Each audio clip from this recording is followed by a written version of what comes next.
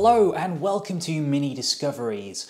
Today we are going to look at more signs of spring, but this time it's flowers. The first one, which is definitely in flower now, is the snowdrop.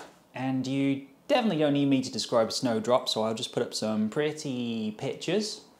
They are the absolute sign of spring here in the UK, but weirdly, they are not native.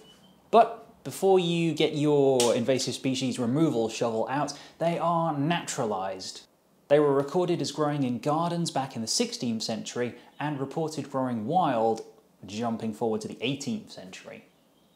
It's thought that the wild ones are garden escapes, and by escape I'm hoping you're not imagining snowdrops getting up and running away. It could be excess bulbs that are thrown over the fence, soil transferred off-site, very potential limited spread via seeds. Most of the snowdrops will reproduce by division of the bulbs, but if there are enough pollinators around early in the season, they can get pollinated and produce seeds, so potentially there could be a bit of spread that way. Really weird thing that I found out about snowdrops making this video, no petals. They do not have petals, technically.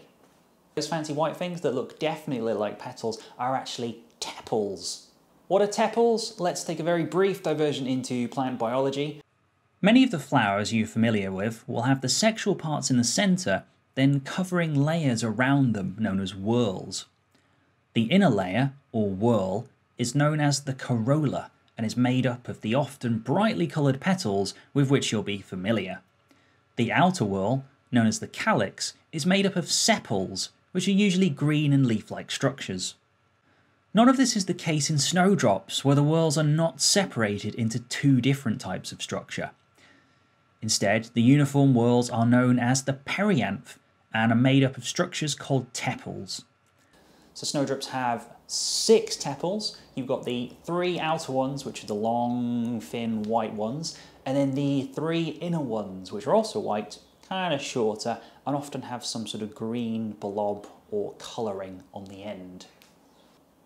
I honestly cannot say, hand on heart, that I will not keep calling them petals. Sorry. The next plant spot is the winter aconite. This is a very small growing member of the buttercup family, and as you would expect, it has that buttercup-shaped flower, yellow petals, bright. Like all the flowers featured in this video, they can be a valuable source of nectar for early emerging invertebrates, such as bumblebees.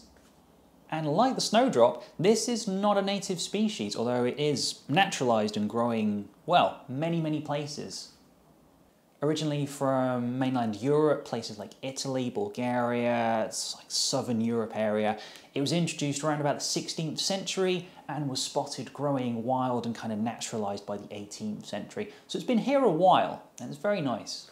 When you're looking for all these flowers, be sure to keep an ear and an eye out for invertebrates, for pollinating insects. I did spot one in the garden just before recording this. I wasn't quite sure what it is, but if you zoom in enough, you can just about tell that I should have gone over and actually had a look what it was, rather than trying to film it in low light conditions. Never mind, live and learn. That is it for today's episode of Mini Discoveries. Next week, we will be doing something else. Enjoy. Bye.